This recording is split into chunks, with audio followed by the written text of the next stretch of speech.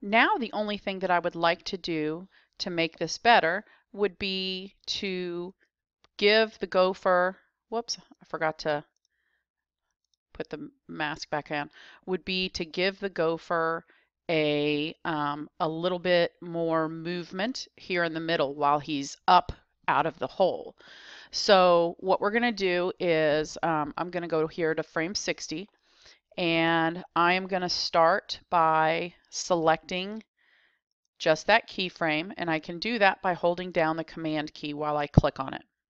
Then when I hit Control and click, I can choose Insert Keyframe All. And it's not actually inserting a keyframe because there's already one there, but it's letting it be more than just a position keyframe. Okay, so he's coming up and he's in the center of the screen, and in the movie, the gopher does little dances, and so that's what we're going to make him do. So every 10 frames, we are going to make him move and rotate a little bit. Okay, so I'm going to move my keyframe over here to 70 now, and I want to insert a keyframe, and I can do that with the F6, and I want to click on him. Oh, whoops, sorry, he's locked, and I need to hide that mask. Okay, so I inserted the keyframe, and now what I need to do is select the gopher, and I'm just going to hit my arrow key on the keyboard, the right arrow key, and I'm going to do it 10 times. 1, 2, 3, 4, 5, 6, 7, 8, 9, 10. And that's just moving him subtly, okay? Then I'm going to use my transform tool here, and I am going to rotate just a little bit to the right. Okay, and then I'm going to come over here to 80, and I'm going to insert a keyframe. I'm going to rotate him to the left so that he is in the center again, and move him to 10 spots back to the left. 1, 2, 3, 4, 5, 6, 7, 8, 9, 10. And then 10 frames later, I have insert a keyframe, and then I can move him to the left. 1, 2, 3, 4, 5, 6, 7, 8, 9, 10, and rotate him a little bit to the left. Okay, now you can see how this is building here. Okay, so up, and now we already have him doing a little bit of shimmying here on his dance floor. And here we will put him back to the center. And it doesn't have to be perfect. He is dancing, however. Okay, and 10, insert a keyframe, and this is going to go to the right, and a little rotate, and 20 is going to be back to the middle. Insert a keyframe. Whoops. And okay, and then one more. And just by luck,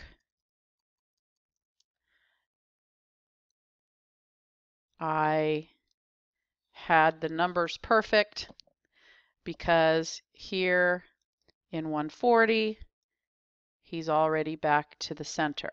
Okay, so here, let me push it back to frame 1 now, and let me put my mask, apply it again, and I'll hit return.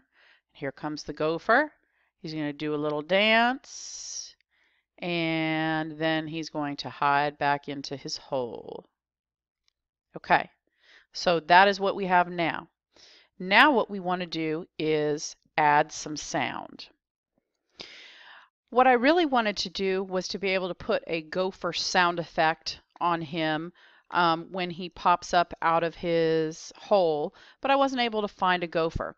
So instead, we are going to use a 20-second clip from the song that was made popular with the movie Caddyshack, which is where I got this idea from. So let's go ahead and import, just like we did with previous assignments. Import to library, and you'll find this I'm all right 20 seconds in your in Poland pickup.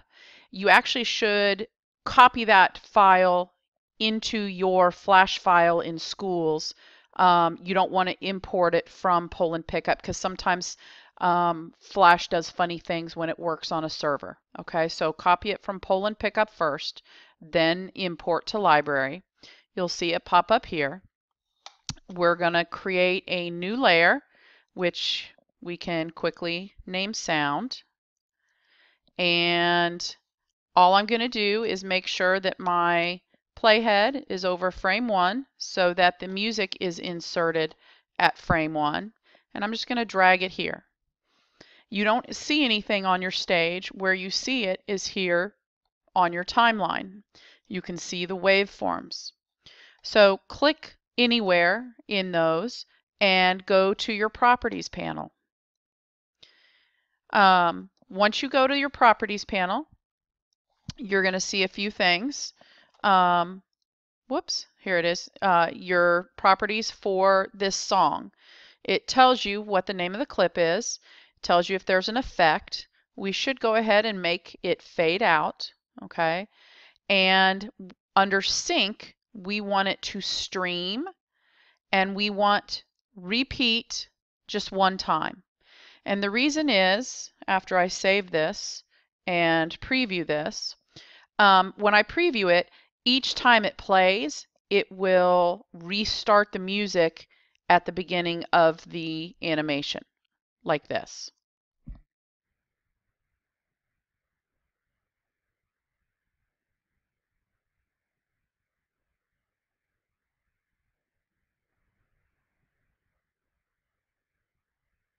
Okay, so it starts over each time. If you had it with some different settings, it would not actually start over.